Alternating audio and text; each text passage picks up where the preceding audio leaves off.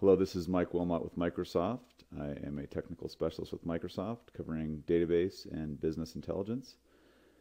I want to cover today some geospatial reporting with Microsoft reporting services that I've put together. I've also put David Golub on here. He's a platform architect with Microsoft, and he has actually done a ton of work on this topic. If you go to his YouTube site here, that's the 10-Minute College site, then you will find a lot of his great work here. And he's actually been kind enough to share with me the collateral he had to create that site. So thanks, Dave, for that. And my goal is to actually replicate the work that he's done and kind of solve the same problem and publish this to Channel 9. So if I click on his site here, you'll find that he's got lots of great work, and specifically on the 311 problem of the San Francisco data that we're going to look at today. He's done a lot of work on that. There's part 1, part 2, and part 3 of this work, and so he was kind enough to lend me all his assets and virtual machines, and I was able to piece it together. But he did an amazing amount of work ahead of time, so I'd really recommend you check out this site on YouTube. There's a lot of great content here. So the problem that we want to solve today is this 311 incident management problem for San Francisco. We want to do that by looking at the capabilities of the Microsoft Geospatial platform and figure out a strategy to solve the business problem that we're looking at. And again, this is a replica of Dave's work, and so let's go ahead and get started. And you can reach out to either of us if you have questions.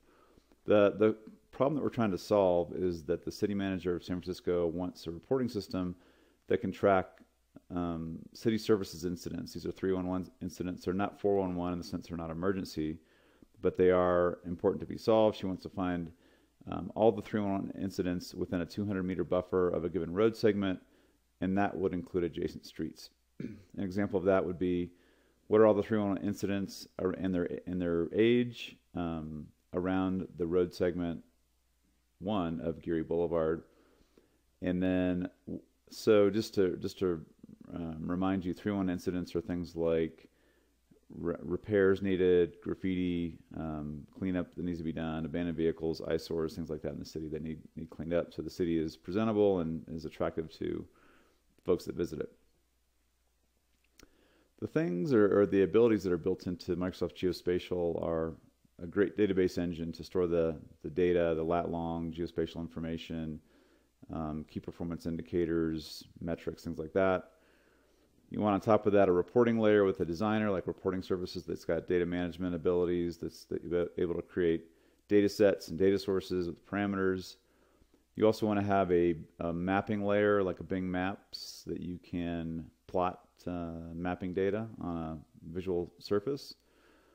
You also want to have spatial data types like geography and geometry, and those would have methods that you can do things like create a point from a well-known text field. You can also do things like have spatial temporal methods. That's what the ST means. So you can show it as text. You can get buffers around certain points, and you can find intersections. So this first one here, you're getting the geometric point from a well-known text. This one, you're converting that back to a text method, well-known text, and then this is getting a buffer and intersection around a given point. If you look at a well-known text, what that is, it's kind of a standard in the geospatial community, and it's how do you represent things like points and line strings and polygons. In the case that we're looking at today, we're going to be really focused on line strings and polygons here. These line strings will represent streets, and the polygons can represent buffers around those streets, and we'll look at that. But this isn't just a Microsoft SQL Server notion. It crosses multiple platforms. It even gets into multi-part geospatial items. Now, if you look at some of these methods from SQL Server, this one right here is a static method, and static methods are different than instance methods in the sense that they don't necessarily need an object type to be associated with them, like a database column. So in this case, what we're doing is we're declaring a geography type, we take a well-known text format here, a longitude first and then a latitude, and then we select that result answer, and what you get is giant binary string here that represents this well-known text. So a lot of times you'll be given data in a longitude latitude format, but what you really want to do is get it into this well-known text, which is kind of the lingua franca that allows you to communicate from column to column with these geospatial methods. Now there's another method here, as text. So if we want to go from this really long binary string we just created from a text point, well-known text, we can go back into the longitude and latitude, and everything's back to where it started.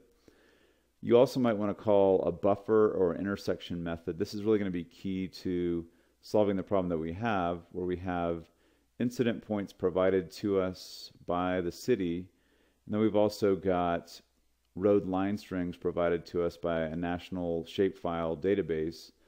And what we'll be doing is we'll be finding the intersection between this road line string. We'll create a 200-meter buffer around that line string and find out all the intersection points that intersect a buffer around the incident point. So create a buffer around the road.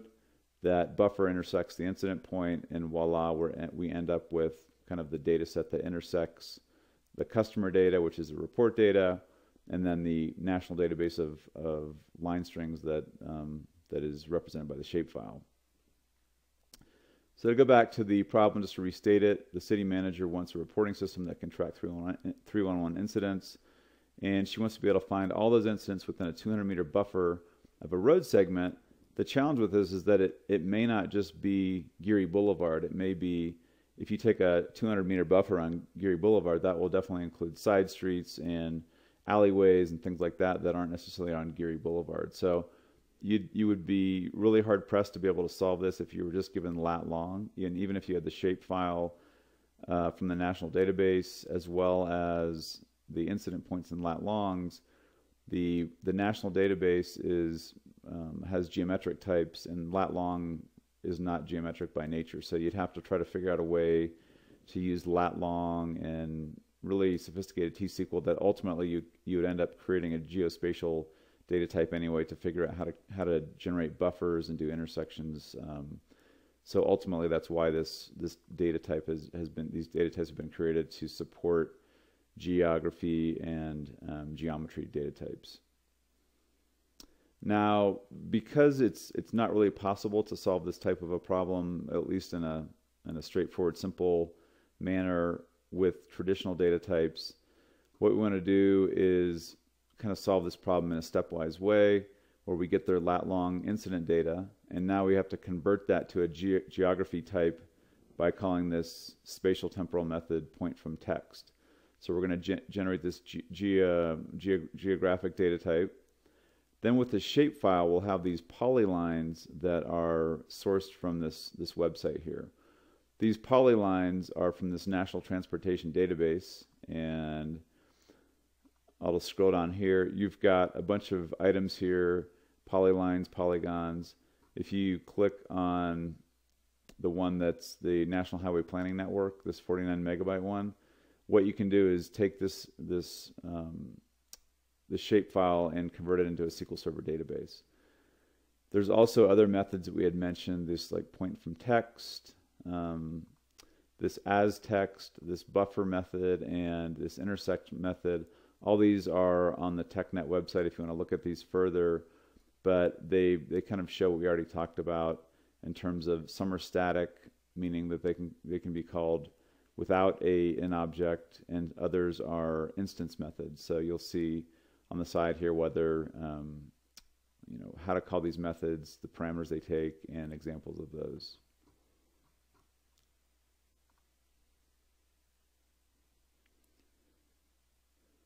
So let's come back here, and once we've got these polylines, we're going to convert those polylines to a shapefile. That's a format that SQL Server can understand once you run through a third-party tool. So if you do a Bing search for a shapefile to SQL Server converter, you'll find that when you pass this SRID of 4326 into that shapefile, it'll convert it to an output that can be consumed by a SQL Server database as a table. There's also FIPS codes that are county and state codes within that data. We'll look at those in a little bit. The FIPS codes just allow you to slice and dice the National Transportation Database data and extract the relevant county and state that we're looking at. In our case, it's San Francisco that we care about, and we look in the state of California. And then lastly, what we want to do is Bing Maps allows us to leverage SSRS, geospatial types, and parameters in conjunction with geospatial methods like the buffer and intersect methods on the road segments and incident points to determine which street have the 311 incidents in their age. So this is really the last step is the most important, where we're combining Bing Maps, reporting services, these geospatial methods, and these road segments that we've got from the national database. So really, it's a combining of the customer data as well as this national road database to kind of produce the results that we're looking for. The tools at our disposal include things like geospatial intelligence. What you see here is a SQL Server query that calls this st point from text method, where we're creating a well-known text format with a longitude and latitude. And by calling this point from text, it's generating these spatial results that you can see that all these incident points were data points that were formed by SQL Server to show all the incidents that happened in San Francisco. And again, we have this library of instance and static methods that we can call to find out all sorts of interesting things about our data to produce the information that we want. We also have these spatially aware reporting tools that allow us to do the Bing Maps, to draw polygons around incident points, and to show us things like status of the age of the incidents. And you can also do things like page to the data. You can print it. You can download it to PDFs. You can subscribe to the data through your reporting services, all that kind of stuff. So lots of power on these tools. And again, you do want to leverage these shapefiles from the National Transportation Atlas database. Once you download these, run through a third-party tool, then it forces that data to reside in SQL Server if that's what you want. And then you've got a large database of data that you can leverage and run against. So the goal here is to really combine both of these data sets.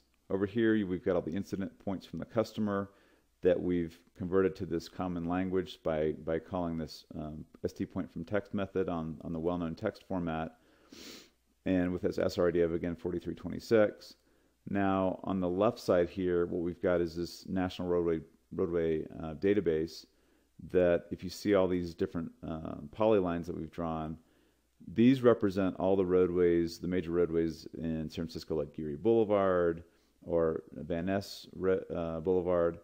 And so what we're doing is, by drawing a buffer around these and then correlating that to these data points of roughly the same area, we're going to be able to do an intersection of the buffer around these line strings around all the road database that we have, this massive kind of Uber database of all the roads, and then this report over here that has all the incident points from the customer. So the incident points intersect somewhere inside these buffers here, and then we're given the result set that's going to allow us to do kind of visualization on top of these maps. If you want to look for further information, you can go through here and look at the polyline database from this RITA database that we talked, this national database. You can also call these spatial temporal methods that we've got on your SQL Server data to convert back and forth between kind of the well-known text format and the binary format. And like we said, if you have an Esri shapefile, then you can convert that to a SQL Server format easily through some of these free converter tools. That wraps up the kind of slideware portion that I mentioned. I also do want to go back as a reference to Dave Golub's 10-minute college, that probably should check this out first and foremost and run through those 3 videos to get a sense of how he solved this problem and the nuances therein. So hopefully this helps you get a sense of the initial problem that we're going to solve. And what we're going to do now is we're going to dive into the actual practicum of this part of the lab and of this presentation, and get a sense of how to solve this practically. So we'll transition over now. So now I've converted over to the database view of things. I've got this San Francisco database that Dave had in his virtual machine, and within that we've got this National Highway Planning Network table. We've got our initial data from the customer, the staging table, and then we've got a report table that we generated from the stage table. So we'll just look through a little bit of the data on the stage table. If we run this, we'll see that there's lots of incident points. It talks about kind of the 311 incidents, the nature of the request, the location, the district, all those types of things. At the end of this data set, you'll see a lat and a latitude and longitude. This is a helpful first step, but it doesn't really give us the geospatial data type that we need to call these geospatial methods on it. So what we'll do is we're going to run this insert statement that basically takes the key fields from the customer staging table, and it selects star from that, as well as it creates this geography type from this well-known text method and the well-known text format here. When this is run, which it already has been, so I won't run that now, what you get is you get all the same data in the stage table, but then you get this really crazy looking binary string on the right here that represents the longitude and the latitude, but it's in this binary format. So you can kind of switch between the well-known text format, which is a combination of the longitude and latitude, and then the incident point is this kind of, again, lingua franca, that it's a way of communicating between multiple systems and multiple tables that allows those tables to do all the sophisticated math between geographic types. That represents the report table and the stage table. If you go to the National Highway Planning Network data, this is where Dave was able to look at these FIPS codes. And actually, before I go into this second table that we're going to leverage, I do want to show you that there are anytime that you run a spatial query with spatial data, you're going to have all sorts of data points that come out of that table that represent spatial results. And so it's almost impossible to see here, but you have this little dot here, and this little dot represents lots and lots of different data points from the customer data. So what we'd want to do, if we were kind of interested in what we were seeing in this data, is we'd want to be able to enlarge this data and get a sense of what we were seeing here. So I'll kind of center this data point here. It looks like almost a little gnat on the screen. As we make this bigger and bigger, what we're going to see is that we'll have all these customer data points, and this represents a very large section of California and perhaps beyond. And if you're familiar with San Francisco, you'll start to see it kind of starts to manifest here with all these different data points. So this is a great first step in terms of being able to visualize that, yes, in fact, we do have a spatial result, and that spatial result is because of this incident point, this geospatial data type.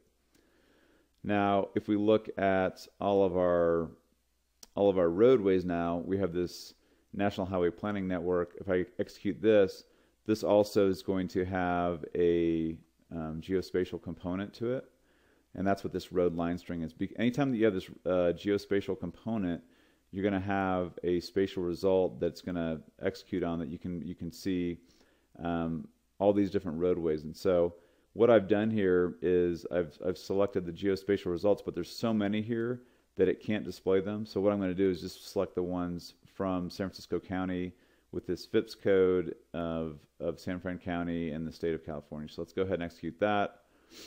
And we'll look at the spatial results. Let's go back here and run the select statement. Let's just go with the San Fran County and the state of California. Look at these spatial results. In this case, we're going to, again, end up with a geospatial result that looks a lot like the streets of San Francisco. Sounds like a TV program almost. So this is going to be great because now we have these line strings. Once we create buffers around these line strings of the streets that we care about, those buffers are then going to intersect with our customer data. So we're really onto something in terms of having these geospatial data types here that we can show. So let's keep going down to the next section here. What we're going to start doing is we're going to look at this our San Fran roads geog table, which is going to be from this National Highway Planning table that we had up here. And this is basically a view that we created on top of it just to pull the fields that we care about that relate to San Francisco. Now what we can do is drill down into Van Ness Avenue, and we're going to call these two spatial temporal methods as text for this well-known text format, and this buffer that we're going to basically change to 300 meters in our case, that's going to show the same line strings, but they're going to have these giant buffers around them that can ultimately encapsulate all the incident points from the customer. So let's go ahead and run this for Van Ness Avenue. You'll see that it just pulls in the road section in question. There's begin and end mileposts that we care about that ultimately are represented by these different road segments. And what this is showing us is that it's again the interplay between the binary format here and the well-known text format here. And you can see that there's more than just one lat-long pair. There's multiple lat-long pairs. And what that's showing us is that there's this well-known text format that's producing a buffer. If you go to these spatial results, you'll see that it actually produces this nice buffer size that's 300 meters wide on Van Ness Avenue for this street in San Francisco. So this is going to be great because it's going to start encapsulating all the incident points from the customer. If we run it again with a smaller buffer size, we're going to see that shrinks a bit. So that's pretty cool, I think, in terms of being able to show these different buffers. If you just want to look at the fact that you can create these road segments, we'll just do a quick look at that. We're going to use these a little bit later in some of our parameters for our report. And let's go ahead and look at, again, these road segments here. You've got the road name, the milepost, and the road segment sequence. So just kind of this is a quick creation of that view, which we're going to represent here, we're going to use in our report. What I'm going to show you now is something that Dave did in terms of being able to look at all your data here that's ultimately going to be the main query for your report. If you run this, what you'll see is that we're looking at Van Ness Avenue, we're looking at road segment sequence 1, and we're looking for specific types of incidents with a specific type of a buffer. Now, this is great, and again, we have our incident point and our road buffer that we're going to be leveraging ultimately in reporting services. We'll be showing the different points around the city, the incident points, and then we'll be showing this buffer around those incident points that ultimately can encapsulate those incident points, and we can call those out and actually draw a line around those incident points. We ultimately want to be able to parameterize things like the road name, the segment, and the buffer size we want, and the types of incidents that we care about. So what you'll see next that Dave did is create these query parameters, and once the roadway is selected, then we can kind of cascade down and get the road segment, and from the road segment and the roadway, we also have something like buffer size, and we can leverage things like our incident types within the context of all these parameters. So there'll be kind of a cascading parameter, because once you have roadway, you can determine the road segments, and once you have roadway and road segments, you can determine the incident types that are relevant to those to that city with the buffer size given, as well as the roadway and road segment. So all those are going to come into play here soon, and we're going to use these different queries here to produce data for the drop-down boxes for things like the roadway, for things like the road segments, and things like the incident types. And those are going to be incumbent upon things like the parameters that we send in, like road segment and roadway. So this just shows you that the incident type is going to be dependent upon things like roadway and road segment, and hopefully that makes sense. And things like The actual road segment is going to be dependent on the roadway parameter. So there's kind of a cascading nesting of parameters that we're going to be leveraging. So let's go ahead and start creating a reporting services report based on this query here that we've got with the query parameters that we have. I'm going to go over into my SharePoint site, and what we're going to do is look at creating a report builder document. This is going to fire up Report Builder, and once we have Report Builder fired up, then we can start creating a geospatial report. We're going to have to do things like create a data source. We'll have to create multiple data sets that represent the main data set as well as the parameters that we care about, and then we'll add things like Bing Maps and go from there. So let's do a new report, and we're going to create a blank report for starters. First and foremost, we need to create a data source. Let's call this the SF311 data source.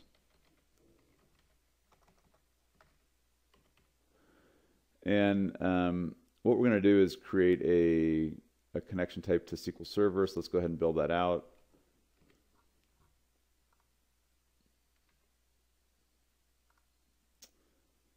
I'm going to test that out.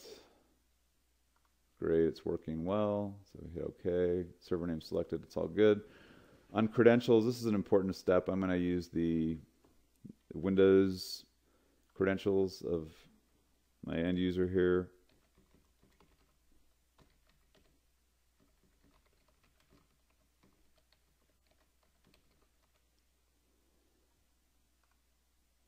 So now we've got a data source that goes back to our SF311. Let's go ahead and create a data set. Now this data set is going to be something that we're going to leverage from the 311 database. Go ahead and drop it in here. And again, you'll see that it's got parameters like roadway, road segment, buffer size, the incident type. All these things are going to come to play in our report. We also might want to do something just to test our report out by inserting a table here. And I'll just create a quick table on the page. Let's just look at, and this really doesn't matter that much initially, but we'll just drop in things like the subject, the duration in hours, and say the neighborhood. Again, this is just, we're just using this to kind of start testing out a report, and ultimately we want to get to kind of a geospatial kind of a mapping layer. But what you can see here is our parameters are kind of dumb parameters in the sense that there's no defaults, they're not data driven at this point. So it wouldn't really be helpful at this point to view the report until we start doing some interesting design on it. What we want to do is when I dropped in this data set that you just saw, it has all these fields, but it also had parameters that we had buffer size of the road, like 200 meters, the roadway, like Van Ness, if we want, the road segment, like 1, 2, 3, 4, and the incident types like graffiti and say there's abandoned vehicles, things like that. So we need to have data for all these things to make them more intelligent. So what we'll do is we're going to go back into our data here, our query, and let's go ahead and find out what the road names are. So again, we have this road name query that we're going to put in here. Let's create a data set for road name.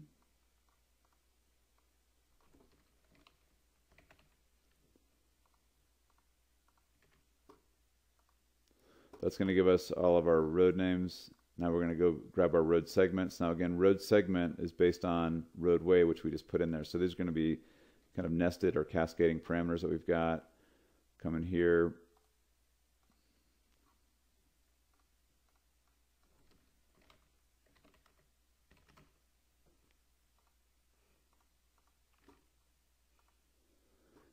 Now we've got road segment. Lastly, we need incident type. So this can be the type of incident that occurs, graffiti, things like that. Come back in.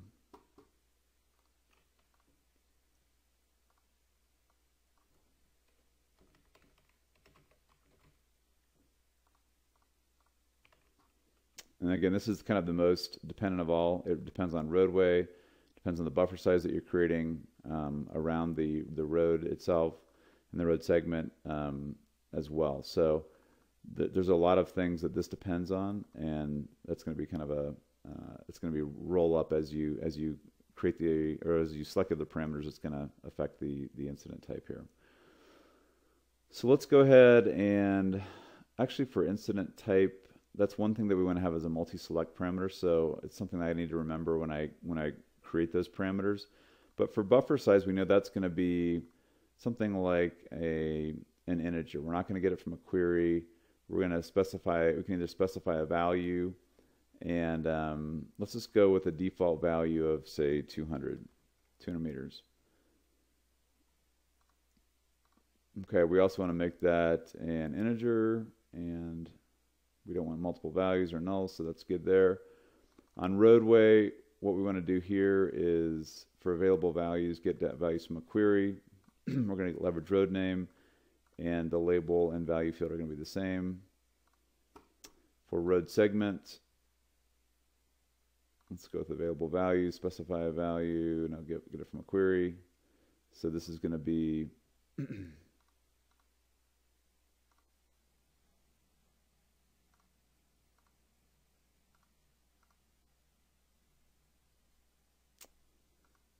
let's see, default values.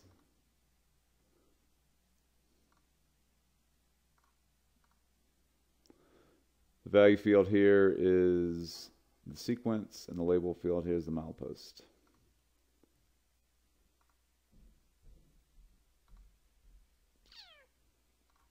No default value. That's my bad.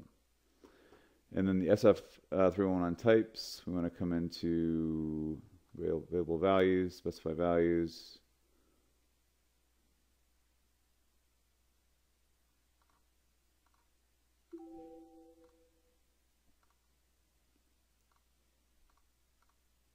Okay.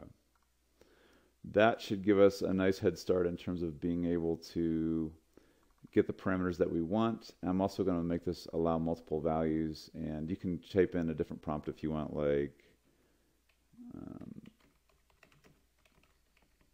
something like that. So this will allow you to kind of create the interface that you want. So now we've got a 200-meter buffer. As we select roadway, like say Geary Boulevard, that automatically is going to give us the road segments that are available. That's also going to drive the incident types here. So there's kind of a cascading effect of these parameters. Now it's going back to the database, querying the incident types available for that roadway, for the buffer size, for the road segment, and now we see the different types of 311 incidents available. If I view the report here, we're just going to get back a grid of data that represents these types. And ultimately, what we really want is to have a geospatial representation. So let's go back in here and let's get rid of this grid because we really want a map. And we're going to make, well, let's get rid of this execution time. We don't care about that right now. We're going to go ahead and make this a bit bigger. And what we want to do now is insert a map into this. So let's go ahead to the map wizard. And what we're going to use, you can do a gallery, you can use a shapefile. We've already got a shapefile in terms of our spatial data here. We want to use a spatial query, and that spatial query is this first data set that we had. So we'll just grab this data set, and what we'll have is incident points. Those incident points are actually the point, a layer type of point. We want to use a Bing map layer, so let's go with a hybrid layer. So we'll run through this. We want a bubble map. Hit next on that. And there's also an analytical data set option. If you had a separate analytical data set, you would want to join that to your previous data set. But in our case, they're all the analytical data set and the geospatial data set are all the same. So let's just go ahead and click data set 1, which is our data set.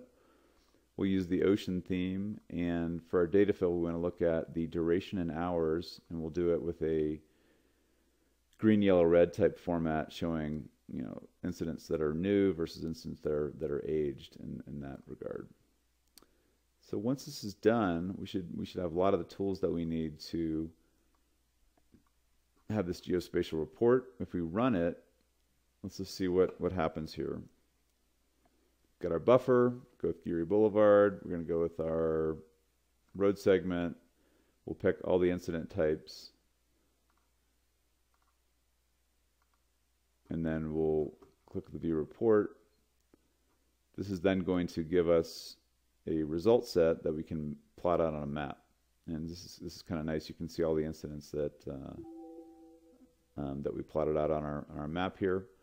So you can see Geary, you can see our buffer size. We want to shrink that down to say maybe 100. We can go ahead and do that. We'll view the report, and it's asking us for incident type because we have a whole new set of incident types here. Click on that, say View Report, and again it's going to go with a bit smaller segment here. So let's see how that turns out. So yeah, so it's a bit smaller.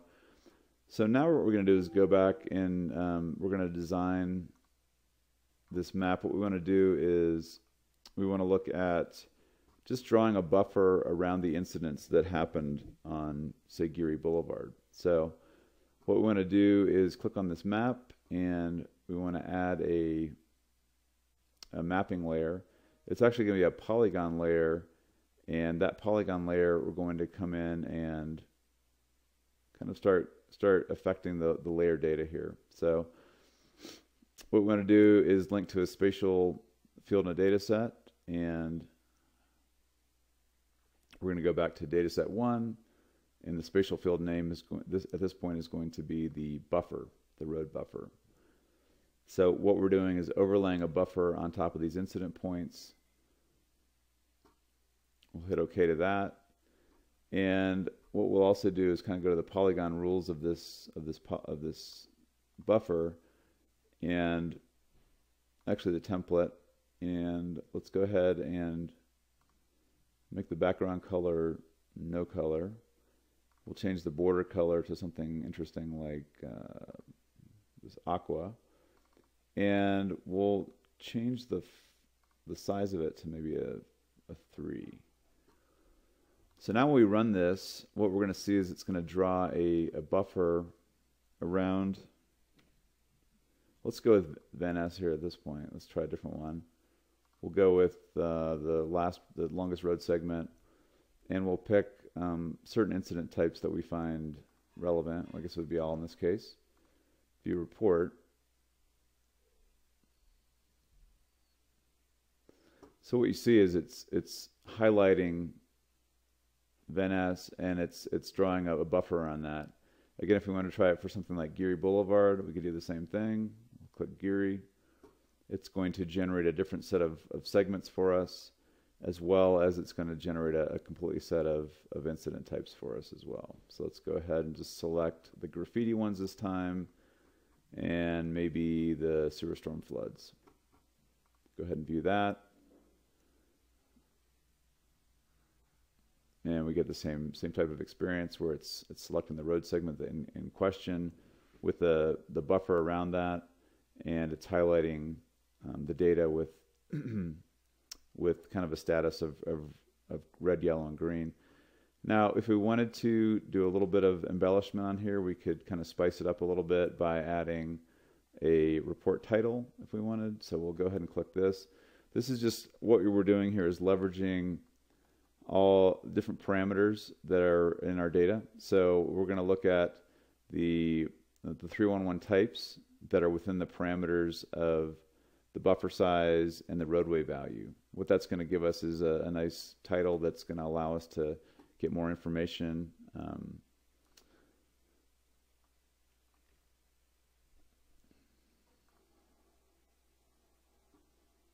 And when we go ahead and run this, actually, that should have said expression, so let me double check that. I think I put it in the wrong place here. Okay, there we go. So I put that in the wrong place. I want to actually get rid of this piece here. What you see up top here is that it knows that's an expression at this point. And when we run this expression, it's going to show us that expression in terms of the data that expression returns. Let's go ahead and run this. And what we'll see now is that it creates a nice title for us, that it's data driven. And one thing that would be nice if we could hover over these points and get some information about that. And I'll also take this title and I'll shrink it down to size a little bit because it's a little obnoxious. Let's do that. Let's center it maybe, and let's go back one more time into our data. Let's grab a tooltip here. This tooltip is gonna be relevant to the point layer here. And the point layer, we're going to come in, look at the point template, and we have this tooltip. This tooltip is going to be something that we can, again, take this type of a tooltip that's an expression, or it's driven, data-driven essentially, and it's going to allow us to get information about those points that we can just hover over and display. So let's go with Geary again. It's road segment.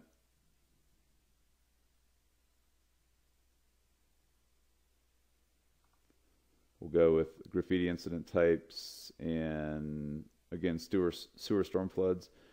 Now when we hover over these different points, what we're going to see is that it's going to give us some metadata about it, and we should be looking at graffiti, mostly graffiti type incidents here, which we are.